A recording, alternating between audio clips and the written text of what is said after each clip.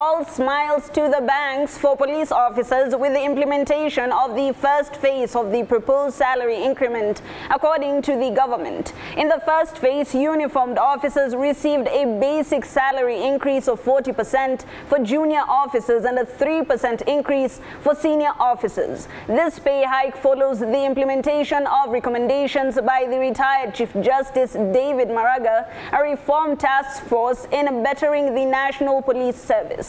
Moige William with more.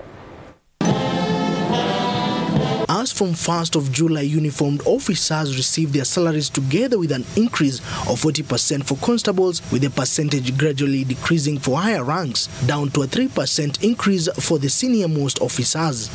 According to the Principal Secretary for Internal Security and National Administration, Raymond Omolo, this was the commencement of a reform process that is set to take place from 2024 to 2028.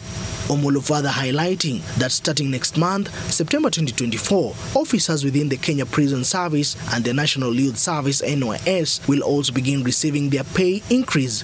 This move follows a presidential directive on the expeditious implementation of the retired Chief Justice David Maraga Reform Task Force recommendations. We committed to our security sector that we are going to work with them because of the responsibilities, heavy responsibilities that they have in securing the country, that the country must equally recognize the sacrifices and the heavy responsibilities that they carry out on all our behalf, so that the rest of us can sleep in peace.